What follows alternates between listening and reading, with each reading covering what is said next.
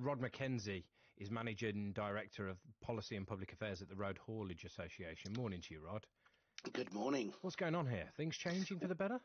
Well, it's terrible, isn't it? 9 out of 10 lorry drivers, according to one survey, rarely or never have access to toilet facilities during work time when they're doing deliveries. Now, that's wrong, and as Steve Bowles has just told you, the Health and Safety Executive's clear that is completely against the law. So let's be clear. It's a basic human right to use a toilet. You've been driving for 4 hours. You need a pee. Why shouldn't you be able to where you're doing your drop-off? It's simply intolerable. Why are they refusing the lorry drivers the use of the facilities? I don't understand that.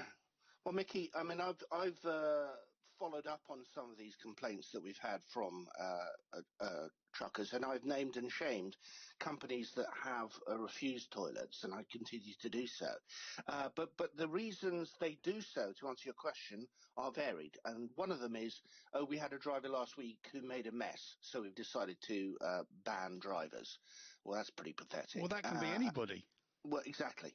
And another one is, the toilets are just for staff. Well, look at the health and safety guidance if you're saying that.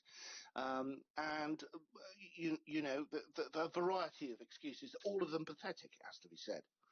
So who would you want to see making changes on this? Do you feel like there's somebody out there who can say to these places where the drop-offs are happening, you have to do this? Well, what we tend to do is to phone up the management of the company that's refused access to a toilet, and we point out the health and safety rules to them, and they tend to say, "Oops, sorry, we'll have a word with the staff." So then we keep an eye on it, and in very many cases that actually does work. But it's quite labour intensive phoning up every company that's being reported to us for refusing toilets. Guys got to get over it. These people are helping your business make money by delivering things that you need as part of your supply chain or to sell to other people.